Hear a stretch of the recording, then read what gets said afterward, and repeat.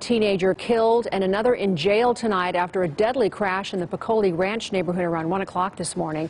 Metro Police say the suspect, 19-year-old Alexander Brewer, was driving under the influence when he hit and killed an 18-year-old. Detectives say Brewer was driving fast on Preakness Pass when he slammed into a car that was driven by an 18-year-old that was turning left from Churchill Estates, if you're familiar with this area. Brewer was taken to the hospital with minor injuries.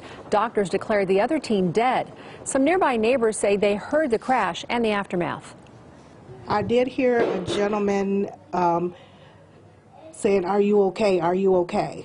I didn't know what was going on, but I did hear that. I heard some crying, I heard some yelling, but I wasn't too sure. I didn't want to really get into the business about what was going on over there.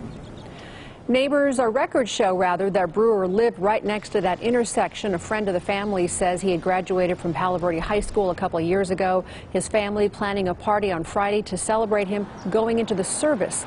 Metro Police say the crash marks now the 46th traffic-related death in their jurisdiction this year.